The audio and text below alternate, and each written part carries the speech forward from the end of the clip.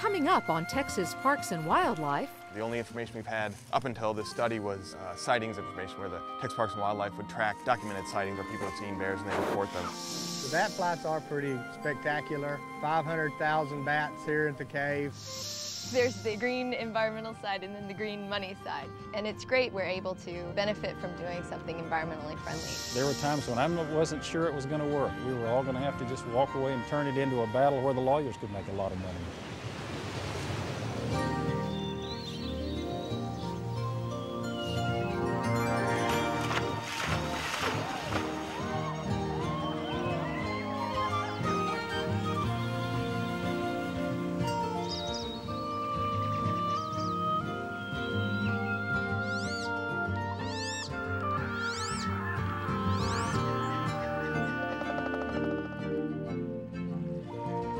Texas Parks and Wildlife, a television series for all outdoors.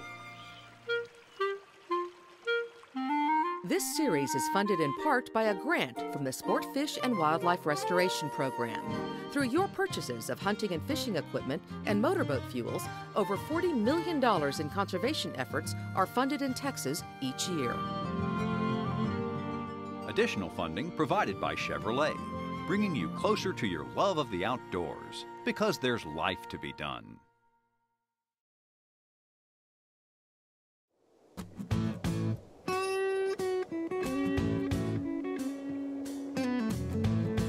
The black bear is making a return to East Texas.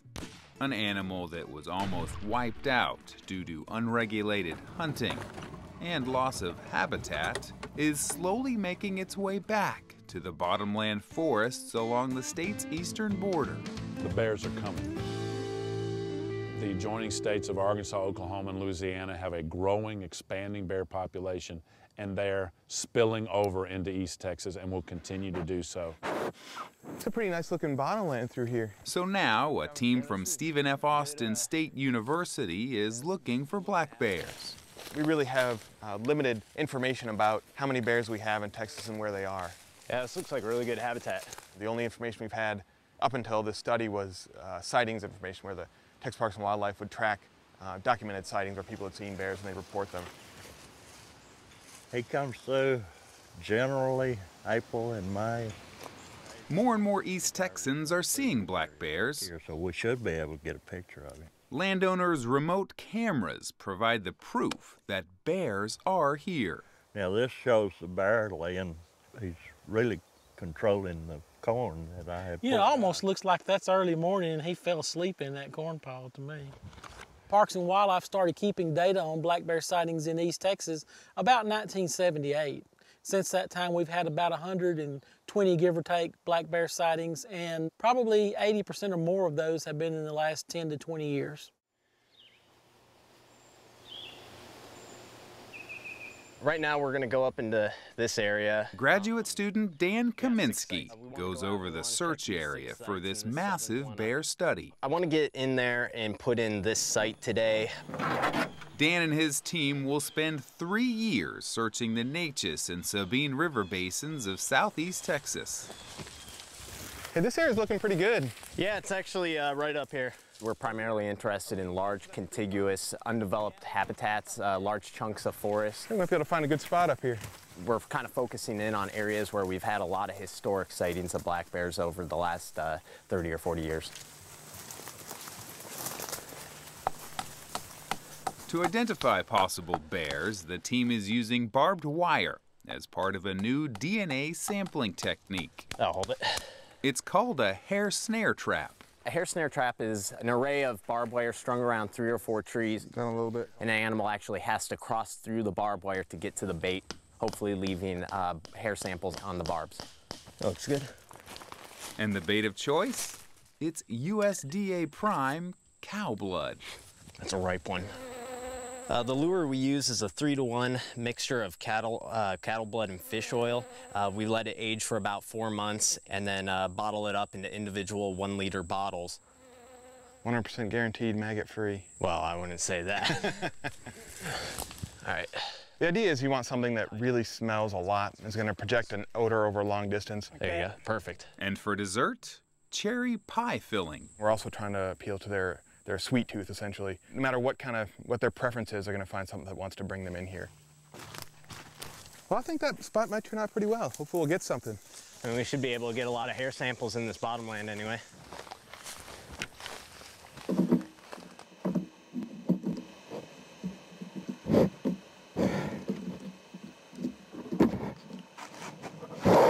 In Montana, researchers have mounted remote video cameras to study grizzly and black bears using the same hair snare traps. So when bears get to the hair traps, they either have to go over or under the barbed wire, and as they pass, hopefully leave hair on the wires. And some of the bears, when they come into these piles, they'll roll in the blood, and it's just kind of, kind of like a dog would roll in a dead animal. Bear rubs are also good spots to capture not only bear behavior, but bear DNA as well.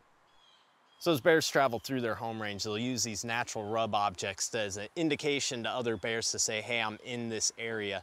And so what the researchers in Montana have done is that they've actually put barbed wire on these natural rub objects, so when bears rub on them, they can collect genetic material through the hair follicle for DNA testing.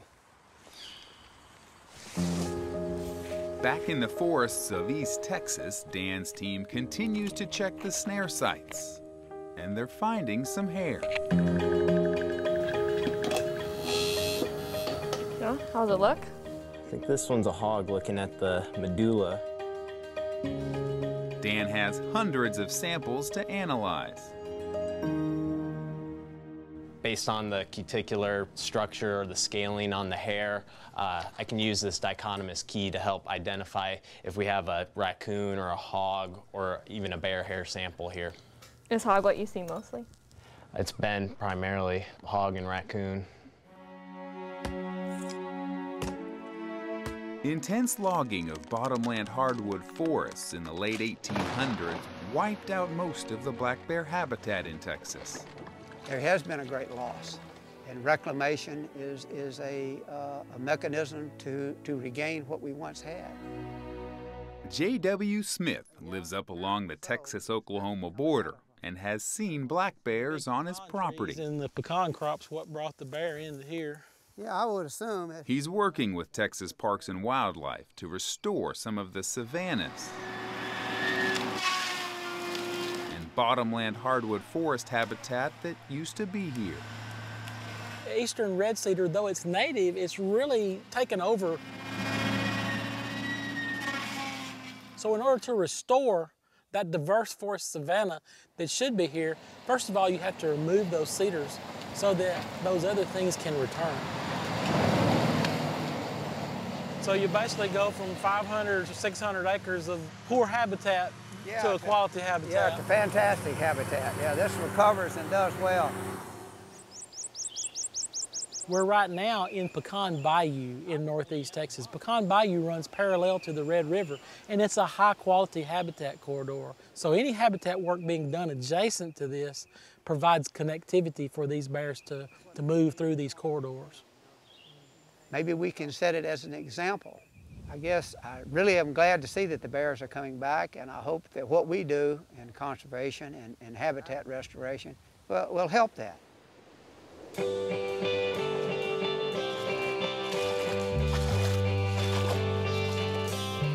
It's been 3 years now, and Dan's team has covered thousands and thousands of acres.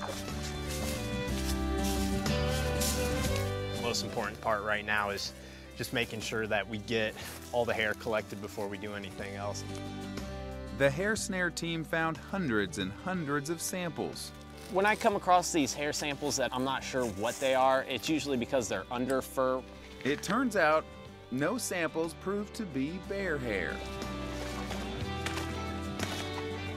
But one thing Dan's learned on this study, the habitat is here, and the black bear is coming back to these remote parts of East Texas.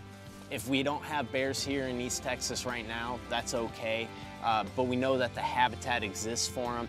It's just a matter of time before they actually do establish a self-sustaining breeding population.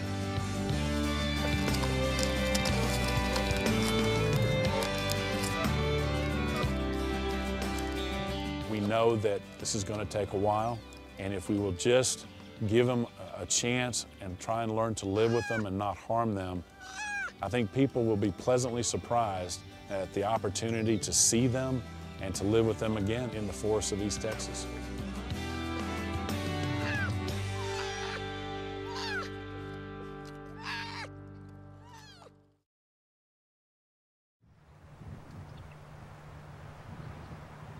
There are few places left that have not been largely touched by our culture.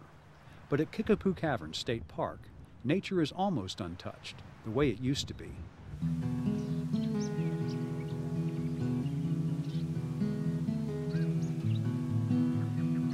It's a great place to just get away from it all. You can unplug from all the distractions in the city. We've got approximately 6,400 acres and lots to do. We've got birding, hiking, mountain biking. It's just a great place to get away from it all and just get back in touch with nature. See the scrub jays? Much of the beauty of Texas is hidden. To see it, you have to work for it, sometimes catching only a fleeting glimpse. Over 230 species of birds have been seen in this park. We get a lot of birders from all over the country. They've read about it. We've got a lot of diversity here, and they're here a lot of times to fill their life list, whether they're looking for the black-capped vireo or the golden cheek warbler. We've got them both here, so it's a great place for birding.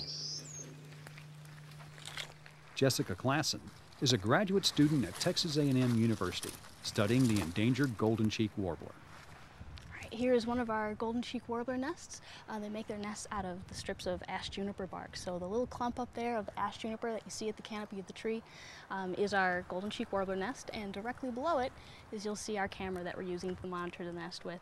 But we like to disturb them as little as possible, so we stay at the nest site for as short a period as possible. By using an infrared camera and remote recording unit, Jessica is able to monitor the bird nest without disturbing it. We've been seeing nestling-type behavior, so we've seen both males and females carrying food, which we can infer would be to hungry nestlings in a nest.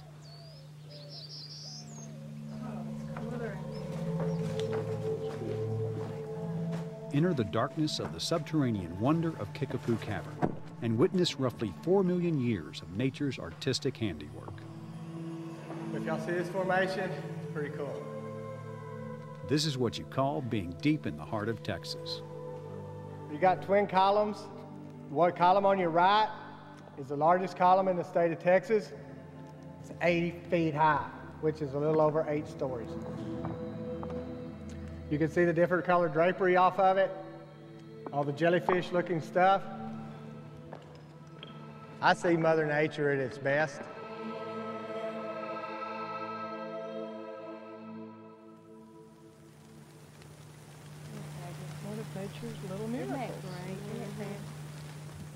The intrigue of the park lies as much above the ground as below. Stewart Bat Cave teams with Mexican free-tailed bats. The bat flights are pretty spectacular. They are 500,000 bats here at the cave. It takes approximately an hour and a half for all the bats to get out of the cave. In our ever-expanding, fast-paced world, it's wonderful to know a place like Kickapoo Cavern State Park exists. It's a really beautiful place, and we're trying to keep it that way. We're trying to keep it as natural as possible. It's a great place to just get away from it all and enjoy a part of Texas a lot of people have never seen.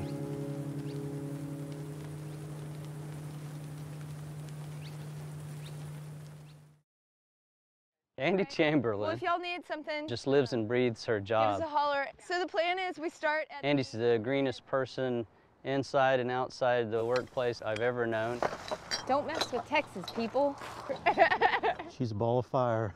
We're working on our Adopt a Road project at McKinney Falls Parkway. We have a really good turnout. Her enthusiasm and her passion for the job is real infectious. Oh my gosh! Oh. Yeehaw! Possibly a contact? Do you want to take this on? I look for ways to save the agency energy and money through utility conservation, mostly through energy efficiency.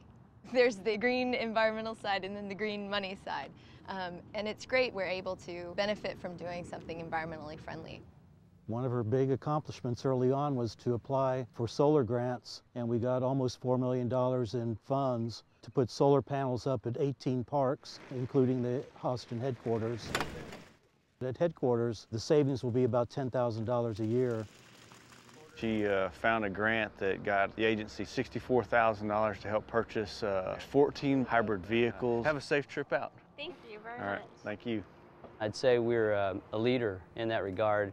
If she gets her mindset that this is something that's good for the agency or that's good to do, she'll persevere and see that it gets done. So we'll do the regular capital sort of way, right? I worked with her with a Bike to Work program, and she's definitely been enthusiastic and getting people aboard and excited about it. We thought that the #1 reason people weren't biking is because they didn't know a safe route. There's the capital. It's where all the magic happens. We decided to start a group that people could ride to work with. Having coffee before we have to go up all the hills. And so Andee was critical in getting it started, getting the word out through the green team and getting people on board.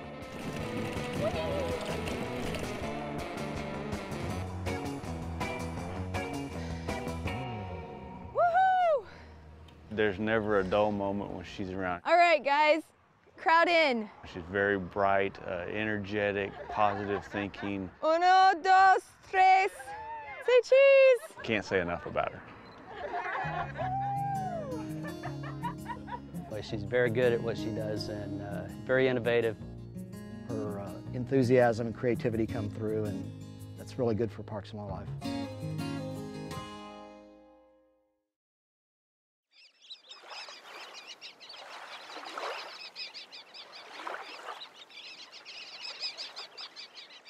Back in the early 1990s, a series of events took place that would lead to the largest cleanup of hazardous waste in Texas history. It was nothing short of a shotgun wedding between Alcoa and 5 government agencies, forced to work together to fix a serious problem.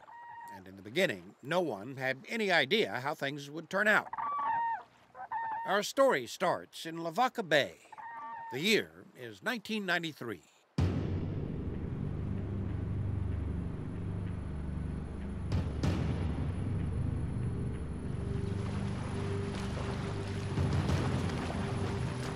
Port Lavaca, Texas has long been the home of both fishing and chemical industries.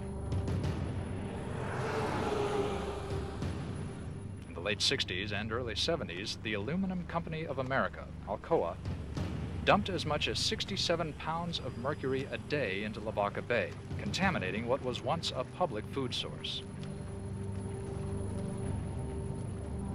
The health department closed portions of the bay in 1988 for fin fishing and shell fishing. And the information that we have from the health department is that one heavy meal for a pregnant woman could cause birth defects. Oh no, they didn't know. I don't think they knew. So he wants to put in just... Raynell Silcox is a Parks and Wildlife attorney. She worked on the case throughout the 1990s. I don't think they knew that mercury bioaccumulates, you know, that it doesn't go away, that it never goes away, it just keeps accumulating in your body. Yeah, the levels that we found in Lavaca Bay were the highest we've seen anywhere within the state, even to this date. Kirk Wiles is an investigator with the Texas Department of State Health Services. In those early days, there really was not a lot of information out on mercury contamination in seafood. It was a hotly debated issue. Texas Department of Health has closed this area because of mercury contamination from Alcoa aluminum plant. I believe in good, sound scientific data, and the data tends to indicate there is a problem, and this is why the health department did close down this area to fishing. All right, those years? The stakes are high in Port Lavaca and throughout the state. Texas residents face difficult dilemmas. I have 3 children. I have one boy that's 13, I have one boy that's 11, and then I have a little girl that's 7. It bothers me greatly that because I chose to live here and the lifestyle that I have may be affecting my children now, and that bothers me a great deal. We've got to conserve energy and natural resources today. We can't wait for tomorrow. When I first began in 1975 trying to deal with the issue of fish contamination in Lavaca Bay, industries in the area were in probably a state of denial. But vast improvements in the field of toxicology meant that industry could no longer ignore how pollutants impacted the environment. And increased public awareness created pressure on companies to act more responsibly. Meanwhile, nothing was being done to clean up the bay. We had a large portion of Lavaca Bay that was closed to any consumption of fish. And where do we start? Ken Rice is the Natural Resource Damage Coordinator for the U.S. Fish and Wildlife Service. We've been working on this project for over 15 years. And the turning point came about when this particular site was declared a Superfund site in 1994. The cleanup of Lavaca Bay was shaping up to be complicated and expensive, and the legal logistics overwhelming. 3 state agencies, 2 federal agencies, and Alcoa, as many as 50 people at the negotiating table. Yes, in the beginning it was pretty difficult. Arguing and hashing things out. Adversarial. Walking away from the table. Acrimonious. Coming back to the table. Well, something had to be done. I don't know what exactly happened to change that, but I think part of it was Ron Waddell. There were times when I wasn't sure it was going to work. I was afraid that we were all going to have to just walk away and call it quits and turn it into a battle where the lawyers could make a lot of money. About the time Ron Waddell got involved, the people at Alcoa did something unexpected. They owned up to the problem and vowed to clean up the bay. Alcoa can't wait. Because we are an old company, we have a lot of legacy projects. And what I mean by that is when these plants operated in the 40s and the 50s and even the 60s, there were no regulatory restrictions on what needed to be done. And in fact, the whole art of toxicology was poorly understood. In the early 1990s, we'd come to the realization that we were going to have a lot that we would need to do. The negotiators used a new approach called habitat equivalency analysis, in which environmental damage is compensated through habitat replacement projects. It was a breakthrough. It was a huge breakthrough. You know, when you start talking about money, especially when you're dealing with corporations, that's when everybody gets nervous and upset. So if we leave it just discussing acreage and projects, they start to get excited. $130 million is probably a good estimate. Nobody ever gave me a blank checkbook, but they always gave me a big checkbook, as long as I was doing the right thing with the money. When a corporation can put their name on a beautiful project like a marsh or the piers and docks that they built, and have their name connected with something positive like that that's helped people, then I think that's good for them and it's good for the community. And once there's buy-in by the company and they're involved in the restoration and they see what we're trying to do, that's when they learn to appreciate the environment. Take Port Lavaca, for instance. It is an industry town.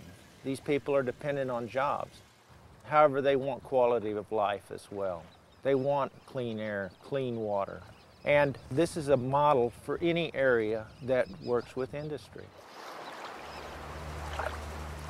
Most people would probably say that today, compared to 20 or 30 years ago, our water is cleaner and our air is cleaner, but that doesn't mean that you can stop. I mean, that doesn't mean it's anywhere near clean enough, or, I mean, obviously it's not. We still have problems. But from now on, environmental negotiation may get a lot less contentious. What started out in 1993 as a shotgun wedding between industry and government has slowly matured into a bona fide marriage, for better or for worse, through good times and bad.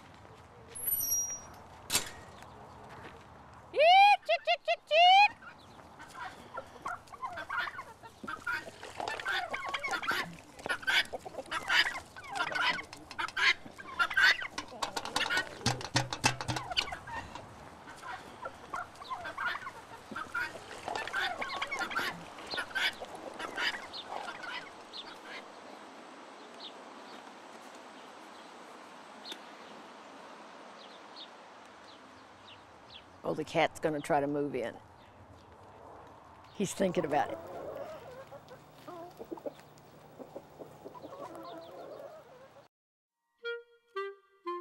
This series is funded in part by a grant from the Sport Fish and Wildlife Restoration Program. Through your purchases of hunting and fishing equipment and motorboat fuels, over $40 million in conservation efforts are funded in Texas each year. Additional funding provided by Chevrolet, bringing you closer to your love of the outdoors, because there's life to be done.